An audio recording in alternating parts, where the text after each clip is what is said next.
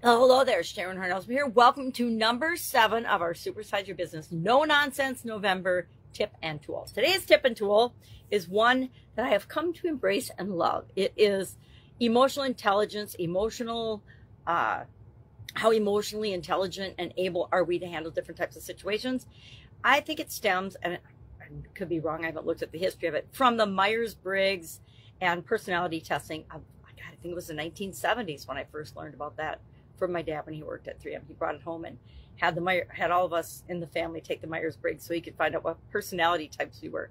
I think probably so he could be a better parent and better communicator with a household of girls. I had 3 sisters growing up, and I still have 3 sisters, and my mom. So he was in an outnumbered house of a whole lot of women to him, but he seemed nothing. He held his own. He had a very high level of emotional intelligence. Now, emotional intelligence is our tip today.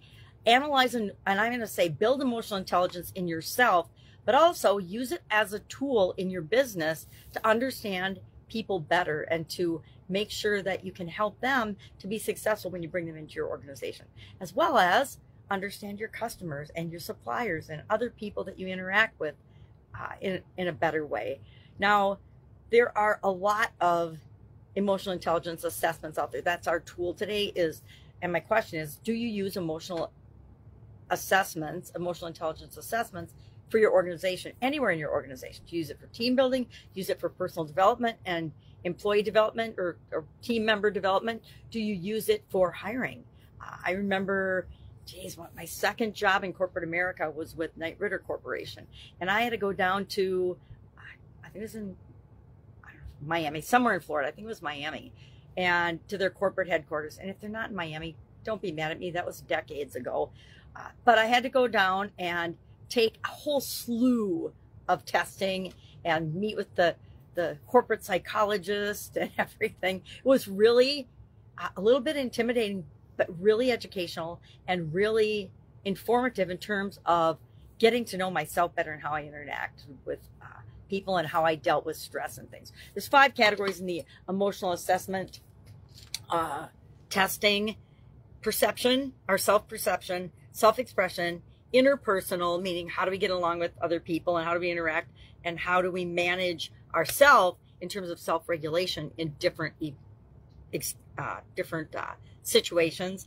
Decision making, which is critical. Do we have the power to be empathetic with other people in decision making? And then stress management, which is huge, right? Huge in our businesses and huge in our personal lives, and just pretty much huge because we live in a very stressful time, right? So do you use those tools? Have you ever used those tools? Have you ever done one? And if you haven't, I challenge you to go online, find a free one, and take it today. That's what I did yesterday. I've had them before, but I haven't done one for a long time. So I did one yesterday, and it was quite enlightening, right? When we do them in our businesses, and we do them in our businesses, I've found that somebody's emotional intelligence is often a better indicator if they're a good fit for our company or our organization than a skills test or a skills analysis.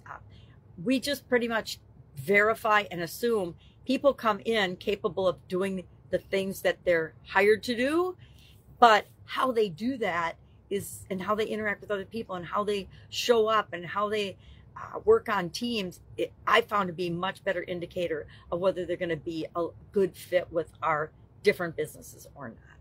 All right, that's all I've got today. Love to know your experience with emotional intelligence testing.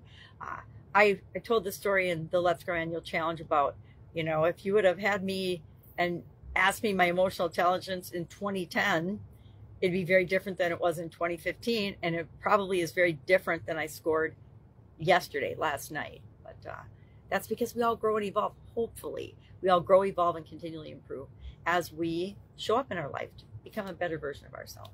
All right, if I can help you in any way, ask. Otherwise, I will be with you tomorrow with another No Nonsense November tip and tool you can use to implement it in your business. Have a great day, and I'll be with you tomorrow.